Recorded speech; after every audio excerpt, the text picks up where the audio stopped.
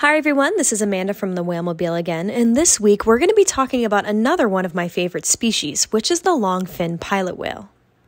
Pilot whales, like killer whales, are toothed whales that are part of the dolphin family. In fact, pilot whales are the second largest member of the dolphin family after killer whales at around 20 feet long.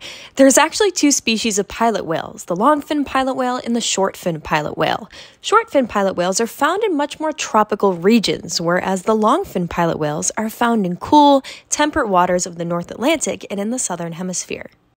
So, that means here in the Gulf of Maine, we see long-fin pilot whales, and like their name, they have very long fins, about a fifth of their body length.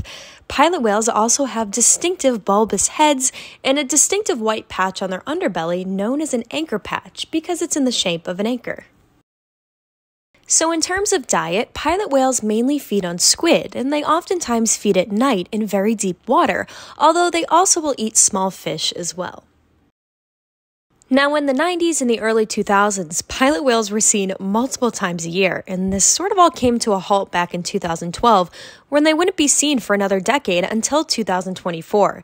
Now, this past summer, we had two sightings of long-fin pilot whales, and the first sighting, it included hundreds of individuals, and we could see the pilot whales as far as the eye could see. They would have small calves, large males, and what's interesting is, really in both of the encounters we had with pilot whales, they were mixed with other toothed whale species, including bottlenose dolphins, short-beak common dolphins, and Atlantic white-sided dolphins. What's really interesting is two of those species are actually rare visitors to the Gulf of Maine. Now let's go back to that photo of that pilot whale calf. This is just an amazing photo because it shows you how young this calf is. This calf is probably a few days old. You can see all of those fetal folds on the sides of the body, also that kind of floppy dorsal fin. As I said, this calf is truly fresh out of the oven. But with that, we really hope to have more encounters with pilot whales here in the future. They're an amazing species to see. They're so much fun to watch. They're surface active. They are social in their pods.